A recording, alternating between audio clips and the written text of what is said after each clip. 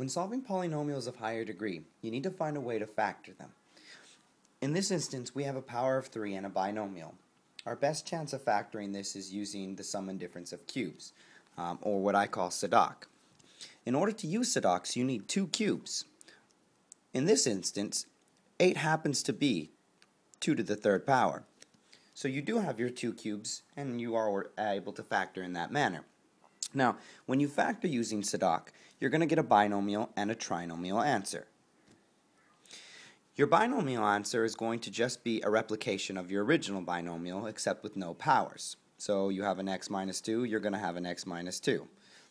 That easy, that simple. In this trinomial, you're going to have your first term squared, your last term squared, and the reason you squared is because you're really finishing the piece of the puzzle. If you have 1x here and 2x's here, that's 3 total. Same thing with the 2's. In between, you're going to take the 2 bases and multiply them together, 2x. Now all of these happen to be addition signs because when you're factoring with the sum and difference of cubes, there will only be one negative in your entire factored solution. The more formal way of writing this, of course, is actually to multiply the 2 to the second power. Now from there you're going to break your answer into 2 parts. One of those is going to be x minus 2 equals 0, and the other one is going to be x squared plus 2x plus 4 equals 0. Now in solving this one,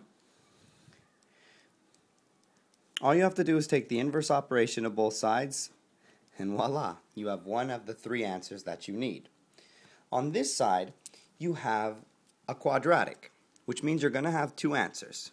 Now you can never factor this trinomial using what I call the magic x. The reason for that is SADOC problems, when you factor them down, you will never be able to factor this trinomial. The math doesn't work out that way. So you have 2 choices. You could either use completing the square, or you can use the quadratic formula. I'm going to use the quadratic formula.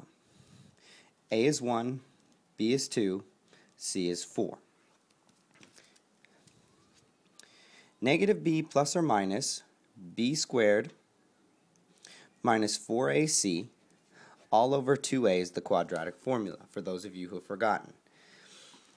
After you substitute everything in, you're going to get negative 2 plus or minus negative radical 12 all over 2.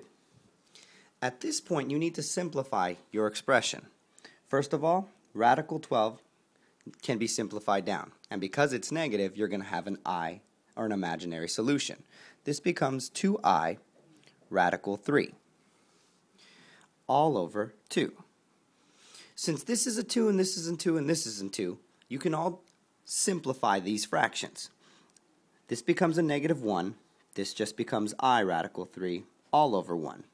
Well, this 1 on the very bottom is not necessary, so you wouldn't write it in your final answer. You would just write negative 1 plus or minus I radical 3. There's your second 2 answers, there's your third, and you've solved this higher level polynomial.